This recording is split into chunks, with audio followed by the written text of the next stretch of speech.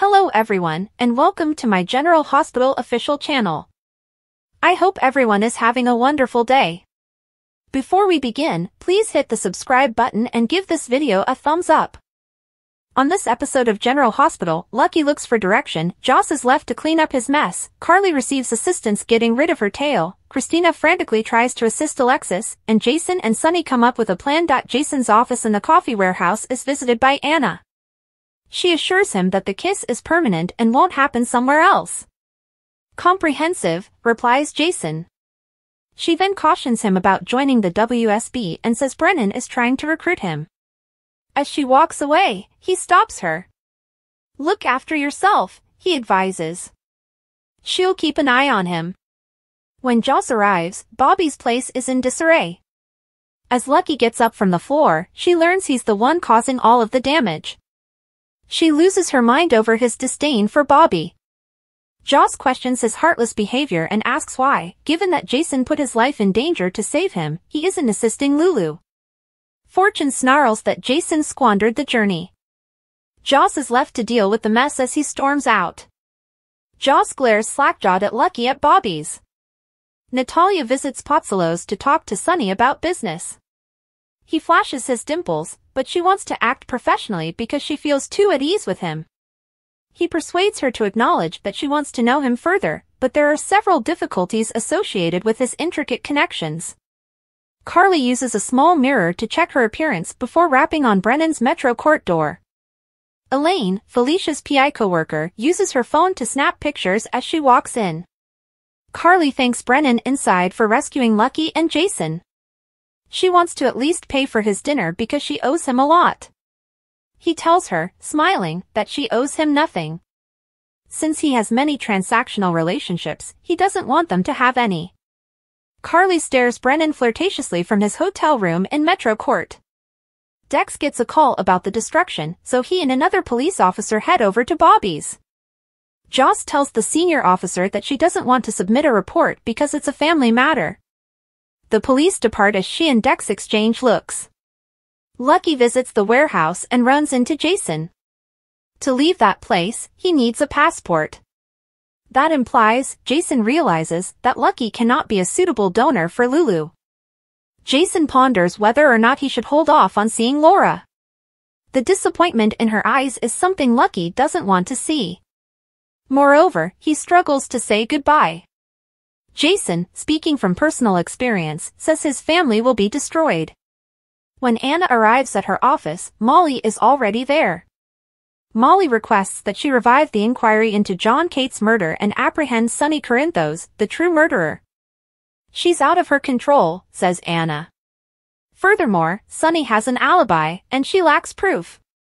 She is reminded by Molly that Carly previously lied when testifying on behalf of Sunny, and Molly provides numerous examples of circumstantial evidence. Anna restates that the FBI is currently in charge of it. Molly storms out, wondering whether all of her talk of justice is just talk.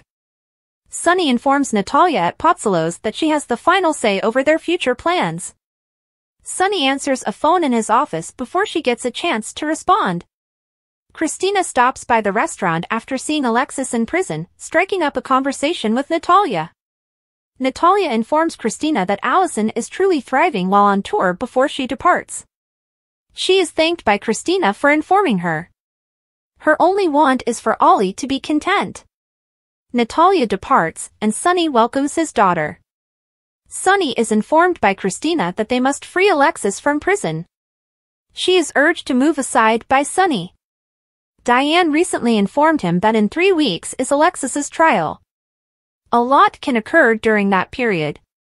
Sunny yells that John Cates caused this as Christina places the blame on herself. She is not to blame. Christina concurs that John and Ava are to blame. Felicia eavesdrops at the Metro Court over the phone on a woman walking a dog in front of a closed door. Felicia calls Carly while she and Brennan sip champagne in his room. Elaine rattles the door handle from the hallway before she can respond. Carly is told to hide by Brennan while Felicia spies on her. He lets Elaine in and promptly clocks her in as a PI. Felicia calls Carly on her phone and informs her that she is being followed. Carly tells Brennan she can't allow the PI see her once Brennan gets rid of Elaine. He requests a rain check for their evening while he is at her service. Felicia contacts Carly to let her know everything is okay as he diverts Elaine's attention in the corridor. They decide to get together at Bobby's. Lucky tells Jason why he hasn't been around and how his decisions are now failing Lulu at the warehouse. He is not deserving of being there. Jason gives him an envelope full of cash even if he doesn't think his family should go quickly. Lucky has to make the decision about what to do. Cash goes to Lucky. He will reimburse him eventually. Dex comes back to Bobby's to assist Joss with cleanup. She informs him this was done by her cousin Lucky. Although she treated him horribly, she understands that his actions were likely a response to something in Lulu. Molly walks in and takes a seat at the counter with Dex. They raise a toast to better times when Joss brings them iced teas. Felicia cautions Carly to stay away from Brennan outside of Bobby's, but her main challenge is understanding out why someone hired a PI to follow her. Jason gets called into Sonny's office. He is concerned that Christina won't be able to cope with Alexis' trial. He's going to have to shoulder the blame unless they find the gun that she got rid of. Jason states that all the police need to do is show up with the gun that Alexis threw. Christina stops by while Anna goes over John Cates' paperwork. She knows details about the evening Cates was killed. In a chapel, Lucky bows down and begs God to save his sister. If not, he will require assistance to cope. He has harmed countless individuals and committed countless errors. All he wants is for it to end. Right now, he could need some direction. I'll take whatever you got, because I'm pretty desperate. Laura shows up. Mother and son need eyes. While keeping vigil in Lulu's hospital room, Carly assured her that assistance was on its way.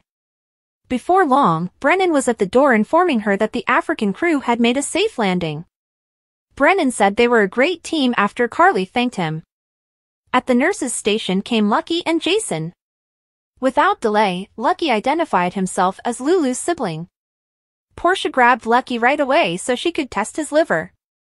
Portia answered Lucky directly when he inquired about Lulu's condition. Her condition is deteriorating, and we're running out of time, Portia stated. After taking Lucky's blood, Portia explained that they wanted to see if his liver fit the requirements for a transplant and, if so, if he was a match for Lulu. Lucky was evaluated by Portia to make sure he was in good enough physical shape to donate a portion of his liver. Lucky surprised Jason near the elevators when the exams were over and he was amazed that he was truly home. The men discussed the difficulty they had, as well as their loved ones, in going back to Port Charles. Prefer other soap operas over General Hospital, B&B, or Days? Come discuss with us on our SC boards. To engage in conversation and interact with fans, click this link right now. After exiting the elevator, Carly gave Lucky a quick hug. It's a fact that Sonny from General Hospital can only keep hiding the truth about what really transpired the night Cates was killed for so long. If the Teflon Don wants to prevent Christina's mother from being found guilty of a crime he perpetrated, he will need to either go off the pot or you know what while Alexis is in jail and getting ready for her impending trial. Nonetheless, it appears like things are headed in the wrong direction in the episode that will premiere on Thursday, October 10th. Diane receives new directives from Sonny, but Carly may stand her ground. After all, his recent behavior implies that I'm going to go down right along with you, as she informs him in the video below. Something suggests that her favorite ex's alibi, which she gave, would soon be shown to be a lie. Jason might end up being this whole thing's wild card. He acknowledges, I should have killed Cates when I had the chance, but it's unclear if this means he's going to take matters into his own hands. It wouldn't be the first time, after all, that he acted rashly to keep Sonny and Carly safe. Regarding Alexis, a visit from Martin offers Heather's roommate some optimism. Laura and Lucky's reunion in another scene looks to be quite special. Can she persuade her son to stay in Port Charles now that she is aware of his return? Or will remorse over his failure to save Lulu's life, damn parasitic liver infection, make him flee the nation and the town? Sidwell told Anna, Jason, Lucky, and Holly the new regulations to the game. Jason and Anna would both survive if Jason prevailed in a card game. Holly and Lucky would be able to survive if Lucky prevailed. They would all perish if Sidwell prevailed. Holly spoke up swiftly, seeming to throw Jason, Anna, and Lucky under the bus while pleading for her own life. Sidwell was still enraged. Before securing Lucky and Jason's seats to the card table with handcuffs, Sidwell ordered his thugs to remove Anna and Holly. Sidwell took a seat to play but was soon called away, so Jason and Lucky were left on their own. Lucky was informed by Jason that his purpose for being there was to bring Lucky home. Jason eventually broke the terrible news to Lucky that Lulu needed a liver transplant and that he might be her only chance, despite Lucky's insistence that he could take care of himself. Before Lucky could process any of this, Sidwell came back for a decisive card game. Jason gave up fast, allowing Lucky to win. Sidwell marveled at how Holly always managed to land on her feet as he ordered the guards to remove Jason. Admire B&B, Days, General Hospital, or other soap operas. Participate in the discussion on our SC boards. To interact with fans and start a conversation right now, click this link. When Holly and Anna were alone in a cell, Anna questioned why Holly had not attempted to assist Lucky earlier.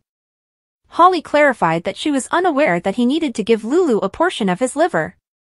Holly was enraged because Anna and Jason had disrupted all her plans to gain millions from Sidwell.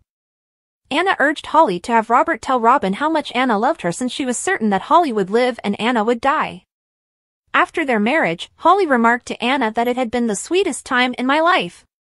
Anna observed that Robert was satisfied with Holly. But if you pass away here, Robert will never be content again. I just can't think out a way to prevent it, Holly said. At that moment, the guards showed there and dragged Holly outside while throwing Jason in the jail. Jason expressed his regret to Anna for the game's loss. I knew you would, a knowing Anna remarked. Anna quickly lost it and started to wonder if they would survive. Jason tried soothing Anna, but then he threw caution to the wind and planted a kiss on her. Sidwell was back in the poker room, threatening Holly and ready for another round. As Lucky hurried to free Sidwell from his handcuffs, Holly finally gave him a slap across the cheek. Holly reached for Sidwell's revolver, but as soon as Lucky removed his handcuffs, Sidwell smacked it out of her hands. Stella ran into a thoughtful Tracy in the park. Tracy sat there looking glum while Stella babbled on about the weather. Tracy was unhappy that Stella had come for their appointment on time, which Tracy considered late. Stella became irritated as she saw Tracy wasn't genuinely upset about being late. At last, Tracy acknowledged that she was displeased with two employees at Quartermain because they were insubordinate and ill-mannered. Stella concurred that employees shouldn't act in such a way while on the job after Tracy revealed that Sasha had hosted a brunch for Cody's family. But Tracy had to acknowledge that Sasha and Cody had taken the day off to attend the brunch. Stella realized right away that Tracy's true issue stemmed from her feelings for Cody. Tracy promptly disclaimed to be in love with Cody. Stella expressed her opinion that Tracy shouldn't feel that way, but she could understand if she did. That Cody's a tall drink of water, Stella said in jest. Stella realized that Tracy considered Cody a close friend and that Sasha and Mac were not the people she wanted to replace her. Tracy had lost two pals that year, Finn and Gregory, Stella pointed out. Stella didn't want to lose another friend because she knew Tracy was going through a difficult moment. At last, Tracy acknowledged that Cody made her think of Luke. Stella and Tracy carried on their conversation, discussing loves, families, and former friends. In the end, Tracy expressed her regret for her behavior and expressed her hope that Stella would be open to another meeting. Are you still not able to identify it? Stella smiled and remarked, a good friend when they're sitting right next to you. As James arrived at the Quartermain stables for his riding lesson, Sasha and Cody were having a private moment. In order to allow James and Cody to spend quality time together, Sasha made herself unavailable. Cody was asked about his relationship with Sasha by James. James was told by Cody that Sasha was someone who had faith in him even when he had no faith in himself. Later, just as Tracy entered the stables and gave them a sharp look, Cody and Sasha began having sex on the table. Drew quarreled with Ned on Valentine's standing in the Quartermain solarium. Similar to Michael, Drew made fun of Ned for choosing to work with Valentine. We've all made mistakes, Drew, including you, Ned replied. Drew insisted a new CEO was necessary for ELQ. Drew wanted Michael to take over, but Ned felt he should be the one. Ned brought up the fact that Drew had only taken on the Quartermaine surname in order to run for office as they continued to quarrel. Ned also brought up Drew's legal issues with the SEC. Before things became too heated, Willow and Michael entered. Drew indicated that he had nominated Michael as the next CEO of ELQ. Willow went to the boathouse in order for Michael to get together with Ned and Drew. Drew pretended to be leaving as well, asking Ned and Michael to work things out. Ned told Michael that while he trusted Michael, he didn't trust Drew once Drew left. I acknowledge that Drew is a quintessential Quartermaine. He is self-centered and will take what he wants even though you have good intentions, Michael. That doesn't guarantee Drew does too. I can never trust him completely. Ned remarked, you wouldn't either if you were intelligent. Later, when Ned and James had some time to ourselves, James asked him if he ever gave anyone kisses. Thanks for watching. If you like this video, so please don't forget to subscribe my channel and don't miss any update.